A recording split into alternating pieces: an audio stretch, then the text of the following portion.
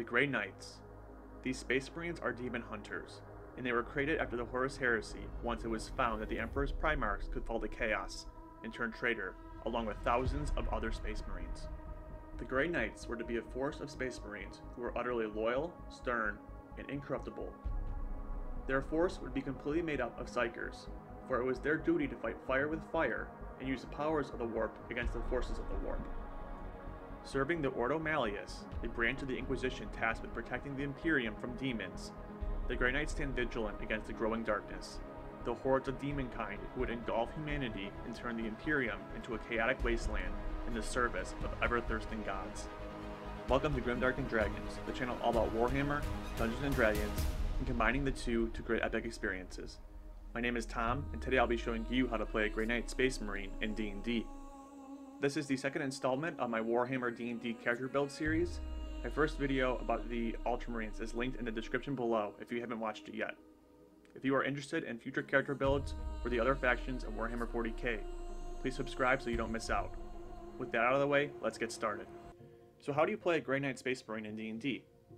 To help us with that, I made these objectives that will help us to capture the core flavor and aesthetic of the Grey Knights. First of all, they are Space Marines, so our character must be deadly and tanky. Next, the Grey Knights are effective demon hunters, so they must have abilities and features that help them to hunt, kill, and stave off the corrupting powers of chaos and its demons. They must also have an unbeatable will to stand up against the horrors of the Warp. Finally, the Grey Knights are all proficient Psykers, so they must have magical spells and abilities to help them kill hordes of fiends. To achieve these objectives, we are going to be taking 10 levels of Paladin and taking the Oath of the Watchers, the brand new subclass from Tasha's Cauldron of Everything. Let's break it down. As a warrior of the Imperium, our Grey Knight will have to be human. Let's take the variant human option so that we can take a free feat and give our Grey Knight some extra flavor. Choose the Magic Initiate feat, which allows us to take 2 cantrips and a first level spell we can use once a day from any spellcasting class. Our Grey Knight is a Psyker who is born with their magic. Let's choose the D&D class that is born with their magic, the Sorcerer. I looked at the Sorcerer's spell list and chose spells that felt the most psychery to me. Mind Sliver lets our Grey Knight cause a psychic disturbance in another creature's mind, and with Lightning Lure, he can lash out and pull creatures toward him with a bolt of lightning. These are great options for a Paladin because one of the biggest weaknesses of Paladins is their lack of ranged fighting options. These cantrips help us to remedy that. For our first level spell, take Shield. You can cast a psychic barrier around you that instantly adds 5 to your armor class. I love this spell for how helpful it is, plus it's fun to tell your DM, no, you actually don't hit me. Let's take a +1 to our strength and charisma to make us a better Paladin. For our free skill, choose Arcana, which just makes sense to have as a demon hunting warrior. Finally, choose a celestial language. You can flavor this as knowing High Gothic if you'd like, or whatever language of the gods language your DM uses. Space Marines are super soldiers in the 41st millennium, so take the soldier background. Our Grey Knight gets proficiencies in athletics, so you can throw demons around, and intimidation, so you can scare the scary demons. You are also proficient with land vehicles and a gaming set. Now we can talk about our ability scores. Let's put a 15 into strength, raising it to a 16 and giving us a +3 modifier at level 1. This is important because our Grey Knight should get plate armor as soon as possible, and he's going to be wielding a hefty greatsword. Put an 8 into dexterity. We'll have a -1 in that ability, but we don't really need it. Put a 14 into constitution, giving us a +2 modifier and making our Grey Knight really tough in combat. Put an 8 into intelligence. We will have a -1 in that ability, but that's what the nerdy Inquisitors are for. We're here just to smite demons. Put a 10 in wisdom, which is considered average, which we will need to resist the fear and charm effects that demons possess. Finally, put a 15 in charisma, raising it to a 16 and giving us a +3 modifier in that ability. Grey Knights need strong, forceful personalities to hold true to their convictions of slaying demons, plus our Paladin abilities count on having a good charisma. At level 1, the Grey Knight's Paladin class gives him some good abilities. He'll be proficient in all armor types and weapons, and with proficiencies in wisdom and charisma saving throws, he'll be extra resilient to demons. The Grey Knight can also choose 2 skill proficiencies, so take Insight to help you sniff out lies heretics may tell you, and Religion, because the Grey Knights have unshakable faith in the Emperor. In addition, the Grey Knight gets Divine Sense, which helps him find nearby demons and other scary monsters. With the ability Land Hands, he can heal himself or his ally 5 times his Paladin level, helping everyone stay alive and in the fight. At level 2, the Grey Knight can learn a fighting style. The Grey Knight I'm building is going to be like Garen Crow, the legendary Grey Knight who wields a demonic cursed greatsword at all times because he's afraid it might corrupt people if he doesn't, so choose Great Weapon Fighting. This fighting style will let you reroll 1s and 2s when you attack with a heavy weapon, but you must use the new roll. Great for stacking on extra damage. The Grey Knight also learns spellcasting at 2nd level. Grey Knights have psychic powers that help them to augment themselves and their weapons and armor, and the Paladin's spells are perfect for conveying this. We can prepare 4 spells at level 2.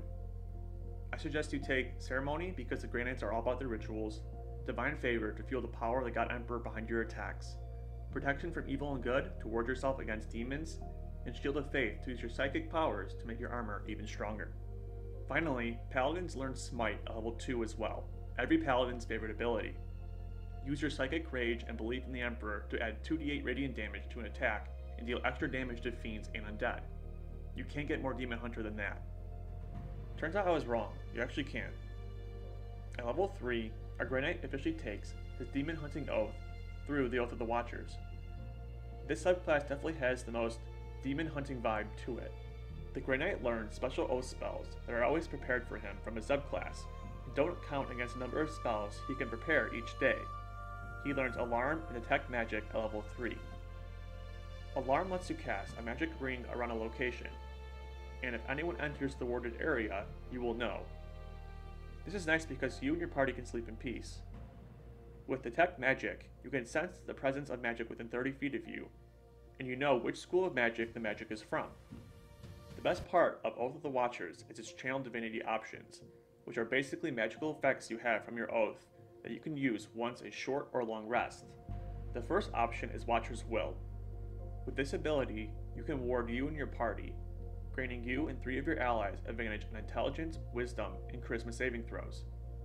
Demons and undead have spells and effects that force you to roll these saving throws, so this is an extremely great demon hunting option. The other Channel Divinity option is Abjure the Extraplanar, which allows you to castigate unworldly beings like demons and undead.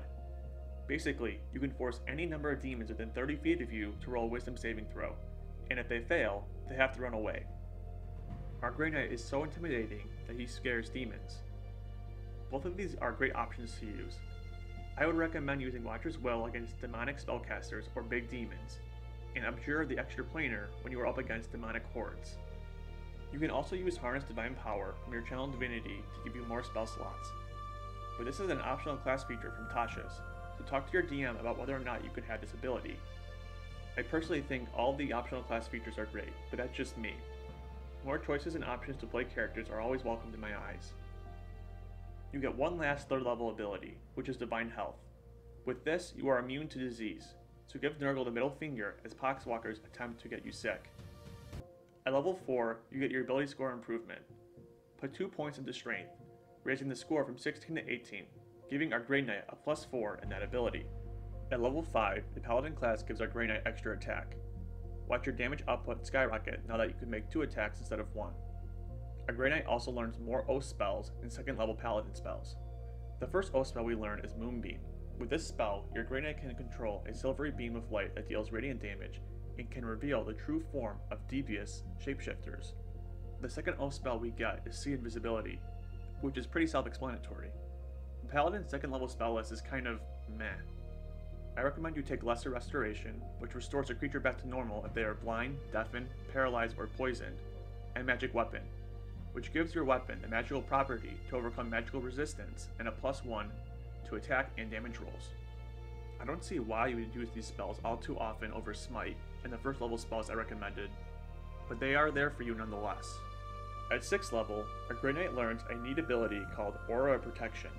Your Grey Knight's will to slay demons is so strong that it rubs off on the rest of your party, giving you and any friendly creatures within 10 feet of you a bonus to saving throws equal to your Charisma modifier.